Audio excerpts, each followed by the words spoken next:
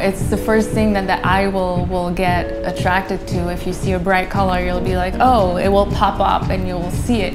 And so I guess for me, color is important because it's very engaging.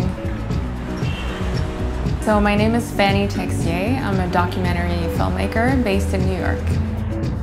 Loupedeck has helped make my editing process a little faster, which is always nice when you're trying to get done with a project.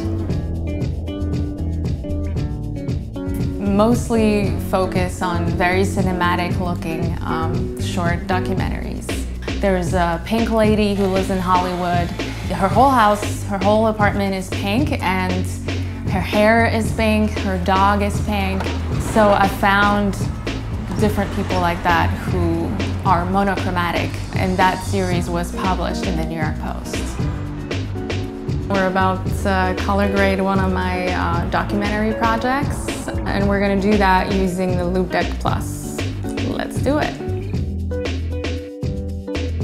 When I get to editing my videos, I sit down in front of my computer and I pray that I'm not going to spend hours and hours and days on it. Adjusting the exposure is what I start with usually. The blacks is going to help make the colors pop a little more, and the whites button is right next to the blacks, so you don't have to look at the console, you can just go straight to it. When I will start color grading the video, it's really exciting when I get to that point, because then I'm like ready to share the video with everyone, and it's a nice moment.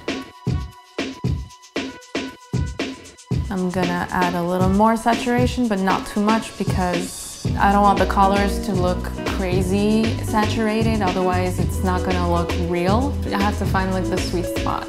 So right now it looks pretty good. It can be very intimate to know someone and to share their story, so I really like that about documentary filmmaking. Everyone has a story to tell. I guess my job is to really find that magic in every one of us.